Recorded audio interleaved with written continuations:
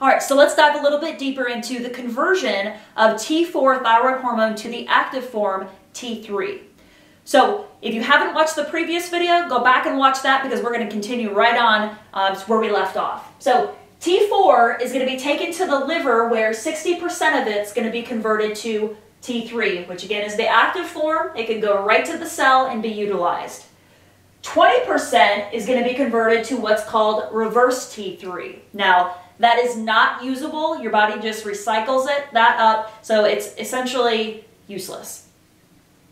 The problem with this is that most doctors in the standard medical model are not going to be testing for reverse T3, which gives us great insight into the conversion rate that's happening in the liver. So right then and there, if your doctor's not testing for reverse T3, you are getting mismanaged because you're not getting a full picture of what your thyroid's actually doing.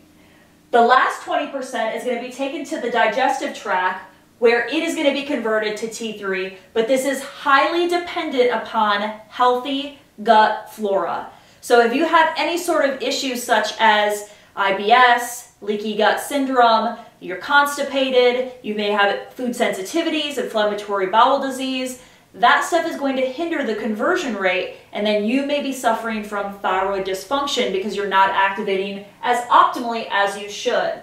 So, things that can happen in the liver that can slow this process down. We live in a very toxic world.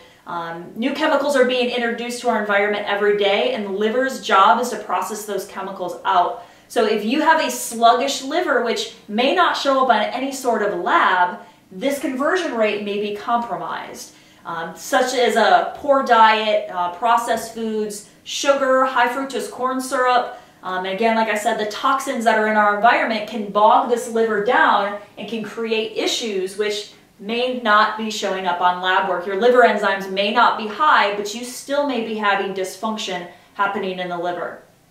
And then again, in the digestive tract, if you're eating the standard American diet that's full of processed foods, you're going to have what's called leaky gut syndrome, and you're going to have a poor gut flora, which is going to lead to a poor conversion rate, which again may be the underlying mechanism for why you're having the thyroid symptoms that you're having. So if your doctor is not running the specific tests that are needed to be able to fully evaluate your thyroid, they may be missing a puzzle piece and maybe exactly what's causing your symptoms in the first place. So, go to your doctor, get them to run these specific labs because it's important. And if your doctor won't run them, then you need to find a doctor that will and who understands the underlying mechanisms of thyroid dysfunction. So, hope you learned a little bit. On the next video, we're going to be diving into exactly what lab markers need to be run to have a full picture of what your thyroid's doing.